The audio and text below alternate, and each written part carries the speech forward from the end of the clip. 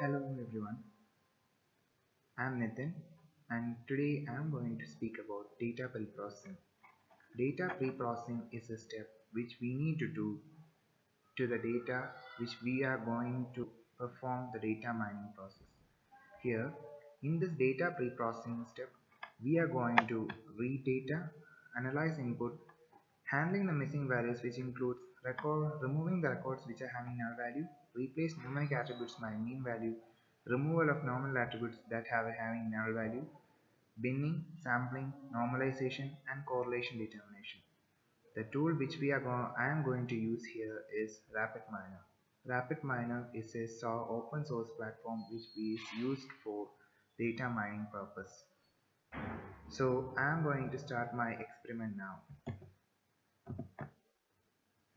This is Rapidminer. Here the, we can add data by first for adding data we need to create a repository. Since I have created the repository, I will just show the demo about how creating the repository. Just do the create repository, new repository, and give your name for that, for example Nitin, and then just give finish. That will create a new repository. Since I am having some repositories here, so I will use the repository. I am just using data cleaning. Inside this repository we need to insert two subfolders. One is data and one is for process. Data will contain the data which we are going to process, and process will have the entire process we are going to do. So we are going to do from the first.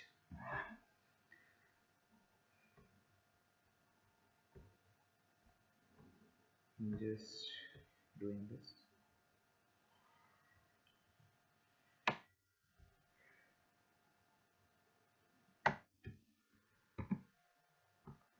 So I'm going to first insert the data.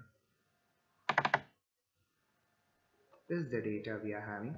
In here, attribute 2 is having some null values. Before that, I will show how to insert this data. 1 minute.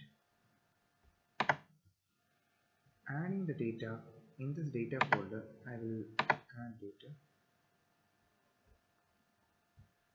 and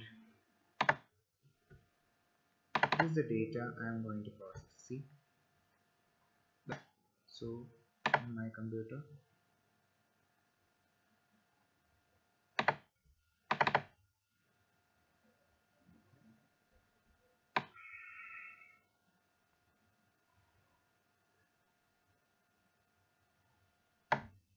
this is the data.txt. The selected file will be imported as CSV. Rapidminer will automatically convert this data into CSV file. And next, just untick the header row. Then we need to format the columns. Here attribute 2 is being attribute 1 is integer and attribute 2 is given as polynomial, but the values are integer and there are missing values. So we just change type to integer. Now errors are there. Just we will do replace error with something missing values, and we will do another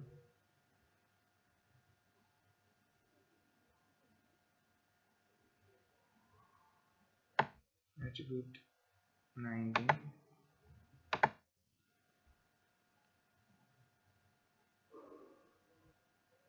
real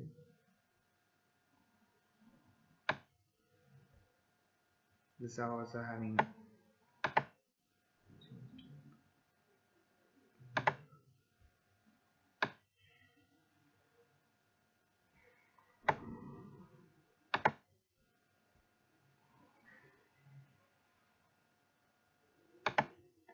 this is how, and we'll give next, and we'll give the location and we'll give finish.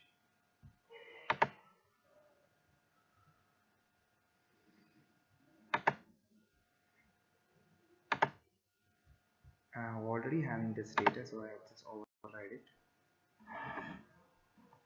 This is the data I'm having. Now we'll just start the data process. First I need to drag and drop this here, retrieve data. Now I need to do to replace missing values. Before replace missing values, I need to filter examples. So I'm going to filter it. In this filter, I need to give an advanced parameters, no missing attributes. So it will give and another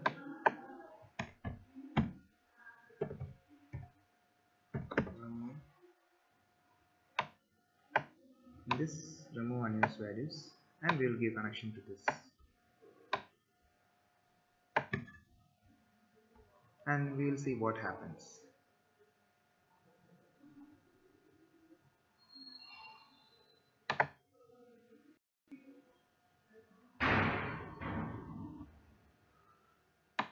We will see into all.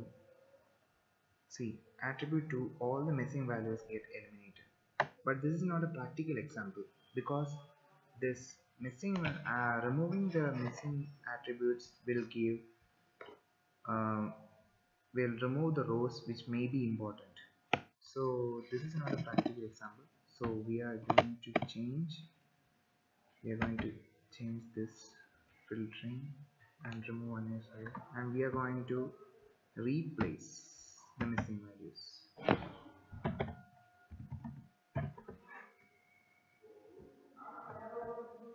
Replace missing values and give connection to here, and this replace missing values we will give. There are many options: all, single, subset, regular expression. Since we are having multiple attributes with missing values, we give all, and default there are minimum, maximum, average, zero, and value. Minimum will give the minimum value in that attribute, maximum will give the maximum, average will take the total average of that attribute, and zero will give zero, and value will give whatever value we want. See, replenishment value. So instead of that we are giving average, and result is given here, and see what happens. See, in attribute 2, so my 122 has come. Here 122 is the average. So replacement of missing values is over. Now let's see what's the next task. So next is binning.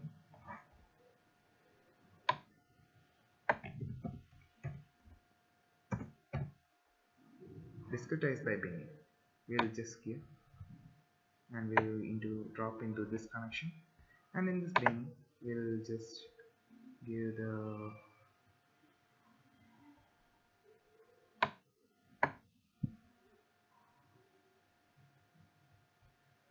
we just give a single attribute for that, and we check which attribute we need to have that.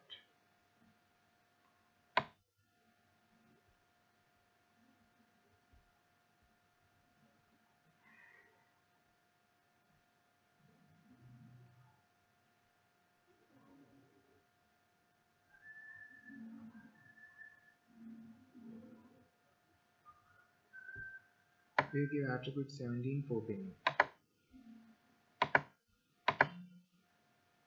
We can give only numerical values for binning, and we will give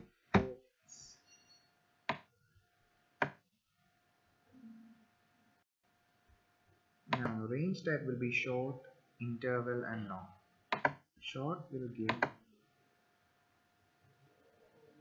this range 2 only. We cannot get the limits. So if we give interval means only limits will be given. We cannot say that which range it is. So we'll give long. See, range 1 is from -infinity to 127.250. Range 2 is from 127.250 to 193.500. Range 3 is from 193.500 to 259.750, and we'll check range 4. And range 4 is from 259 to infinity. So thus streaming is also over.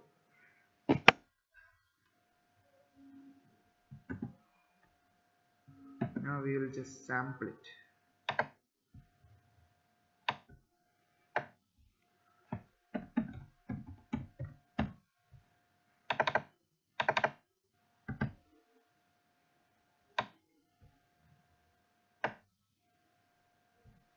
We'll just sample it into a size of 100. See, the size has reduced to 100. Now we will do the normalization.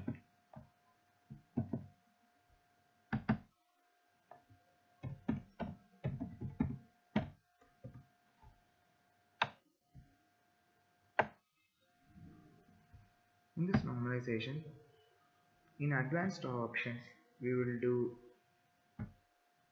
give a single attribute for this normalization, and we will check which attribute to do.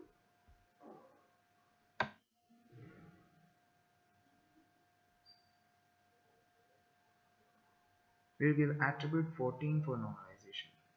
I think it's better. Attribute.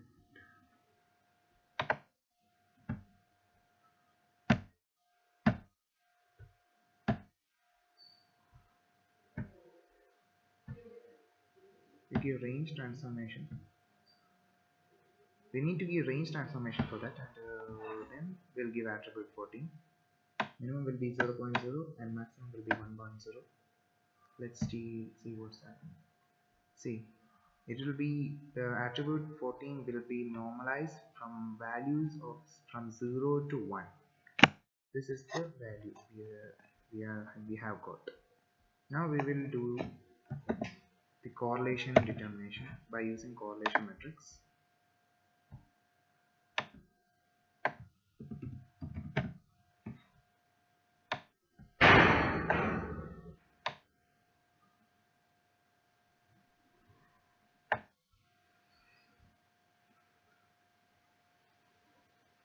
And we will this is the exact value, and we will do the matrix to this. Now we will check.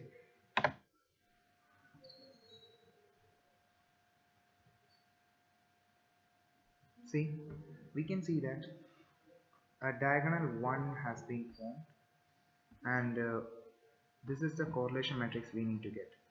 Negative correlations will be marked with negative values, see, minus 0.230, and positive correlations will be marked with positive values, see, 0.072. Thus the first step of data pre-processing is over. Thank you for watching this video. It's me, Nitin, signing off.